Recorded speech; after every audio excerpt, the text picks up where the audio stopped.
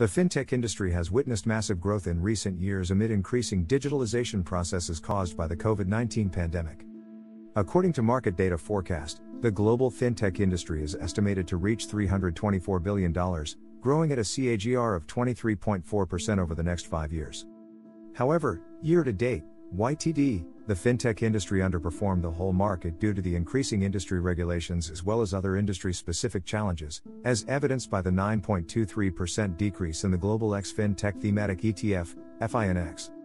In this video, I intend to analyze and compare two fintech stocks, PayPal Holdings Incorporated, PYPL, and AFRM Holdings Incorporated, AFRM.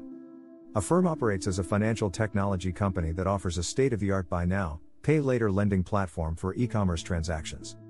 PayPal is one of the largest debit electronic payment systems that allows customers to pay bills and purchases, send and receive money transfers.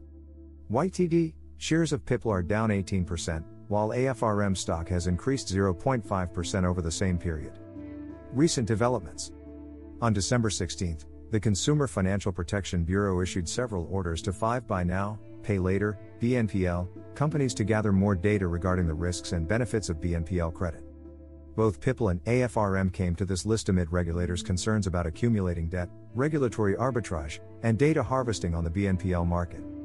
CFPB Director Rohit Chopra said, "Buy now, pay later is the new version of the old layaway plan, but with modern, faster twists where the consumer gets the product immediately but gets the debt immediately too." As a result, BNPL companies turned red, with AFRM falling over 9% after the announcement. Recent quarterly performance and analysts' estimates. In terms of AFRM's financials, the company's total revenue for its fiscal first quarter of 2022 grew 54.8% year over year to $269.39 million. Also, AFRM topped the Wall Street revenue estimates by $20.03 million. AFRM's GAAP EPS stood at $1.13, missing consensus by 74 cents. The company's gross merchandise volume has been reported 84% higher year over year at $2.7 billion. Transactions per active user were improved by 8% to 2.3 as of September 30, 2021.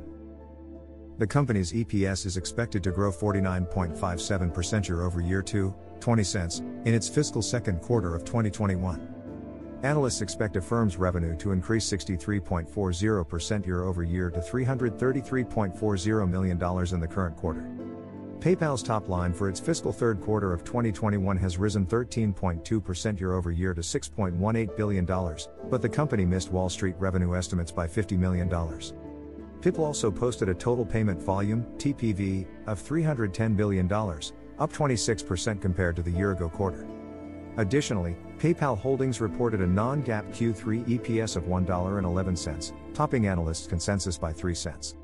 For the fourth quarter, analysts project PYPL's EPS to be $1.13, representing a moderate 4.6% increase compared to the year-ago EPS of $1.08.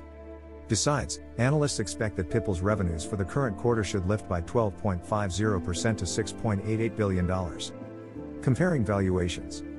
In terms of forward EV/sales, AFRM is currently trading at 23.50x, which is 172.6% higher than PYPL, whose multiple is currently standing at 8.62x.